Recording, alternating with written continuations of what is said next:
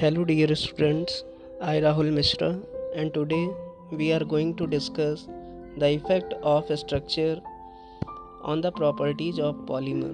It means polymer के structure को change करने पर उनकी properties पर क्या effect पड़ता है. So today we will discuss this topic. So first, if we change the chain length in the structure, it means अगर हम पॉलीमेरिक चेन की चेन लेंथ को चेंज कर दें. So listen, when polymeric chain length are short then it has low average molecular mass and low degree of polymerization and it is soft. We all know that polymers are obtained and it involves the polymeric chains. It involves the polymeric chain. But when chain length are short, जब chain length क्या हो, छोटी हो, polymeric chain length क्या हो, छोटी हो, then listen, polymeric chain length if it is small, it means there will be low degree of polymerization. It means जो repeating value हमारी repeat करती है वो कम बार रिपीट करेगी. It means there will be low value of small N, so low degree of polymerization. And listen, that polymer have low average molecular mass.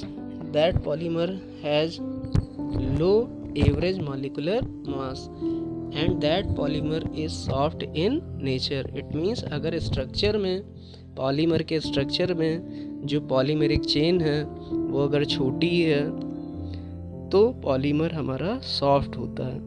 उसकी property क्या होगी, वो सॉफ्ट होगा. Now when polymeric chain are long, it means जो polymer की chain जो है वो लॉन्ग है, then listen, there will be many repeating units. It means the value of small n will be large, so we can say there will be high degree of polymerization and high average molecular mass. So listen here, that polymer will be hard and heat resistant. It means जो polymer होगा वो आपका hard होगा और heat resistant होगा. It means heat का अवरोध करेगा या रोकेगा. So listen here, we can say polymer chain length if it is long, it means अगर पॉलीमरिक चेन हमारी लंबी होगी तो पॉलीमर हार्ड होगा. Now second, we can change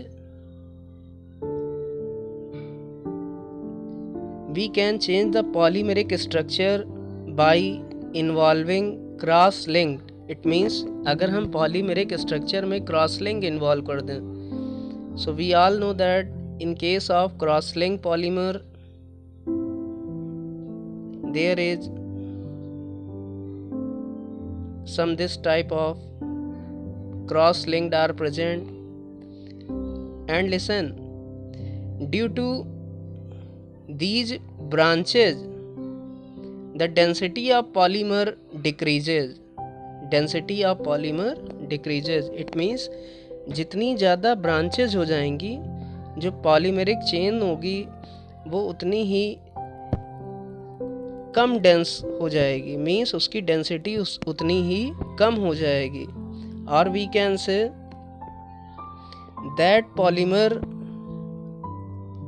has low melting point, और उसका मेल्टिंग पॉइंट भी लो हो जाएगा. And that polymer has low tensile strength, और उसकी जो टेंसाइल स्ट्रेंथ है वो भी कम हो जाएगी. Because polymeric chains are not compact packed. It means हमारी जो पॉलीमेरिक चेन्स हैं वो बहुत अच्छी तरह से पैक्ड नहीं होंगी. Y?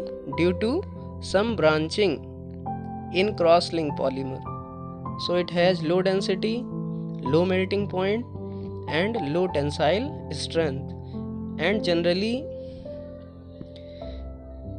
cross-linked polymer are hard in nature. Generally, cross-linked polymer are hard in nature. So third effect in the structure is when the polymer structure having high intermolecular forces. It means अगर polymeric structure में ज़्यादा intermolecular forces present हों तब. So listen, when high intermolecular forces are present, then polymer has high tensile strength, high melting point, and it is crystalline in nature. For example, nylon 66, Dacron etc. अगर polymeric chain के बीच में जो intermolecular forces हैं वो बहुत ही strong हैं, अगर strong होंगे then like hydrogen bonding, then polymer will be hard. तो पॉलीमर हार्ड होगा, टेंसाइल स्ट्रेंथ उसकी ज़्यादा होगी, मेल्टिंग पॉइंट ज़्यादा होगा और पॉलीमर हमारा क्रिस्टलाइन नेचर का होगा. For example nylon 66 and Dacron. Now, polymer structure having low intermolecular forces, it means when polymeric chain contain very weak forces, then they will be stressed easily. It means अगर polymeric chains के बीच में intermolecular force क्या हो, बहुत ही कम हो या बहुत ही weak हो, then they can be stressed easily. तब वो आसानी से खींचा जा सकता है. या listen, that will be elastic in nature, और वो एलास्टिक होगा. इट मीन्स उसमें लचीलापन होगा. So listen hair, that polymer will have property of elasticity. For example we can say in case of rubbers, जितनी भी rubbers हैं, these are elastomer, these have properties of elasticity, so rubber can be stressed easily and regained easily into their original position because their polymeric chain have very weak forces, so they can be stressed very easily. Now next one is plastic deformation. So when a thermoplastic is subjected to heat, then it get deformed. This property is called as plastic deformation. It means जब किसी thermoplastic polymer को heat करते हैं तो उसका shape जो है change हो जाता है. This is called as plastic deformation. For example, linear polymer.